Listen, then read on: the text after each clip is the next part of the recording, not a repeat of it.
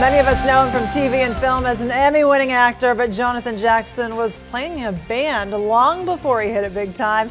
You can see Jonathan and his group E Nation in concert tonight in Dallas, but he joins us this morning. Thank you so much for being here. Awesome, thank you. When they mentioned your name that you were going to be coming on, I'm like, oh yeah, from General Hospital, totally remember him. And they're like, oh, and I'm like, what's he in Dallas for? And they said, oh, his band's coming. And I'm like, his band? Wait, what? Who? What is going on? Do I have the right guy? Yes. But sure enough, you've been in a band for a long time. Yeah, we started the band E Nation quite a few years ago.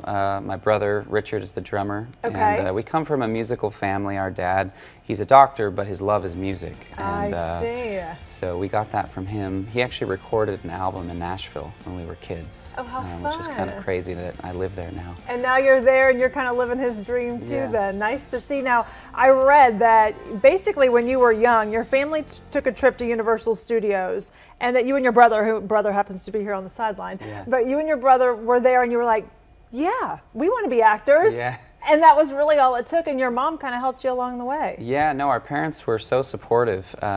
We moved to Los Angeles and didn't have any jobs or anything, just started auditioning, and our dad would fly down on the weekends to be with us. So, you know, we wouldn't be doing what we're doing now if they hadn't have been so supportive. But it didn't take you long, because you landed your General Hospital gig pretty soon after that. Yeah, we were in LA for probably 4 months, and then I got General Hospital, and that was a steady gig.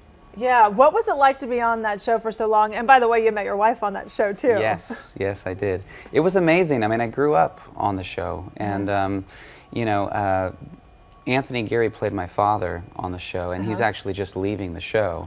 So I went back for a few episodes that are going to air later, actually early July, which was really amazing to be a part of that. What was it like to be back? Just like old times? Yeah, was it kind of like riding a bike? Yeah, it was. It was. I mean, you know, it's like a family. I saw so many people that I grew up with and that that I love a lot, and it was really special. It was awesome. And you're on the show Nashville as well, and you play. It's almost like this part was like written for you. You're like a singer songwriter on the show as well. Yeah. And so you get to play as you're acting. Exactly. No, it was so surreal. The first time as Avery Barkley on the show that I was performing in a club.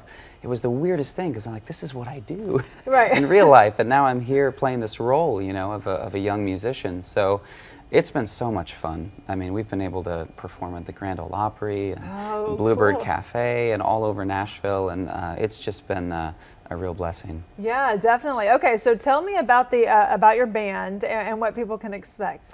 Well, E Nation, we're a rock band. You know, some of our influences are U2 and Coldplay and REM and Pearl Jam. And this is your 4th studio album that you have out right now? It is, and we've been independent, you know, for a long time. This is the first record that we've done with a label, which is really exciting for us. So I'm on break from filming, so we get to go out and tour. So that's why we're here in Dallas. All right, and you're going to be at the Gas Monkey Bar and Grill, and we'll put a link with all the information on our website, fox4news.com. Thank you so much for stopping by. We appreciate it.